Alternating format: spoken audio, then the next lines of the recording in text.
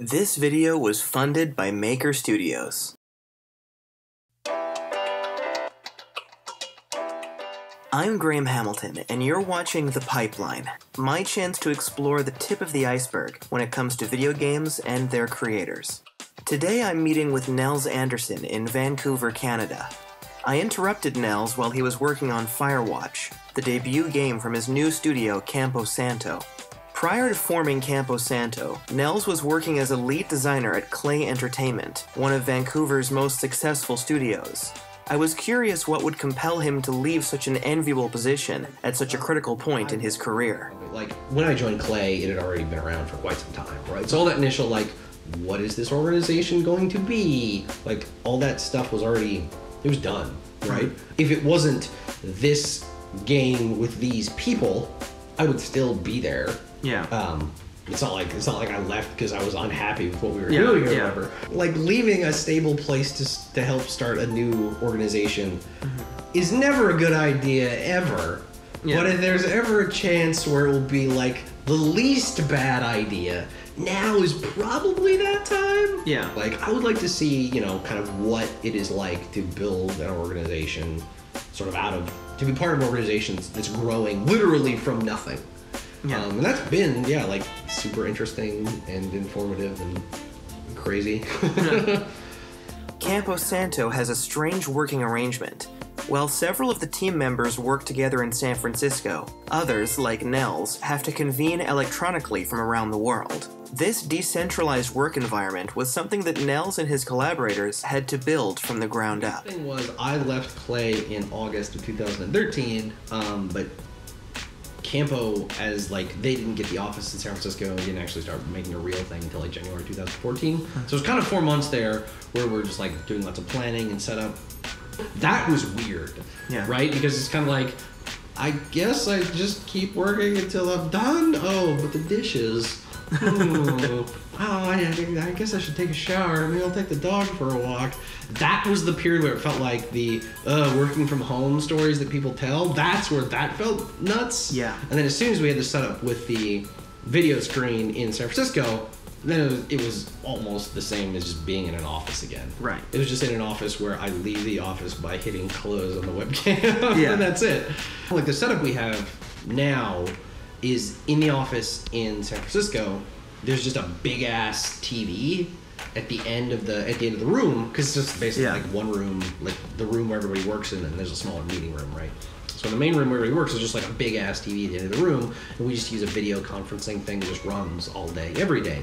We're all in the same time zone, right? So it's just kind of like about 9 o'clock, everybody's rolling into the office, so I just jump on there, turn on my webcam, so I just have like weird telepresence face. Obviously right now as we're in like final, oh god, just do everything mode, then I just work whenever or all the time. I don't think anyone describes the end of any creative project as like, oh, it was just chill, just like coasted in and it was no big deal. Nobody does that. No. That's right. When we come back, we'll find out more about Firewatch itself and learn what milestone the team is preparing for right now.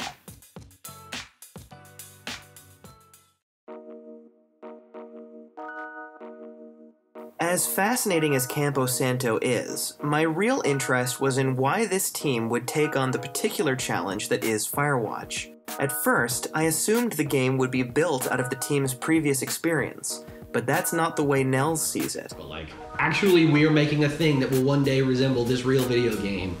Began when we all came back from Christmas, January 2014. We have the stock install of Unity, and that's it.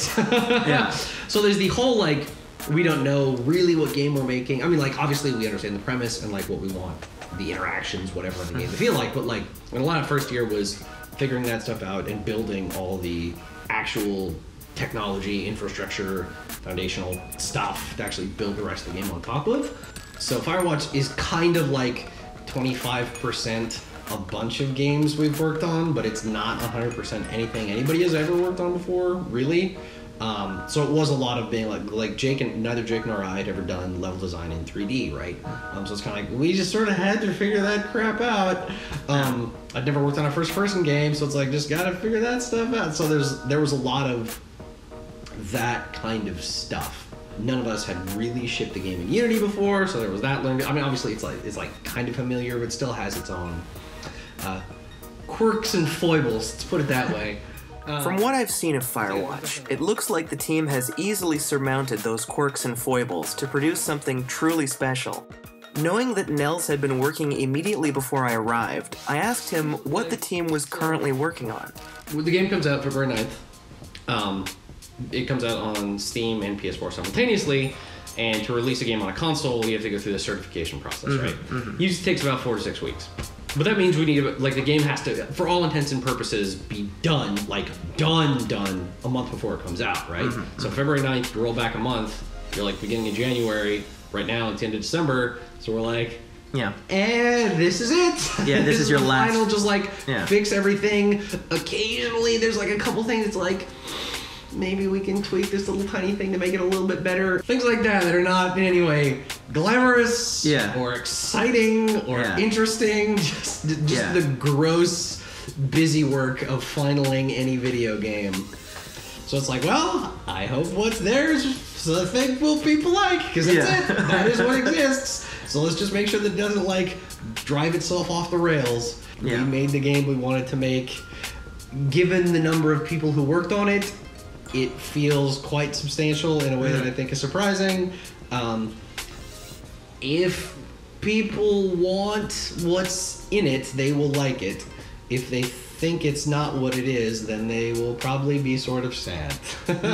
Nels is a fantastic designer, and if I had enough time to visit the other members of the Campo Santo team, you'd see for yourself how this ragtag group of industry veterans have managed to build the most exciting new studio out of thin air. Firewatch is about to be released, and we'll soon have the opportunity to enjoy the fruits of their labor. But has the team given any thought to what lies beyond Firewatch? We have no idea. Literally, we have talked. There's no like, all right, so for Firewatch 2, Stormwatch, you're in a lighthouse. No, there's just like, no one has thought about any of that. It is literally just get Firewatch done. Yeah. And we'll see.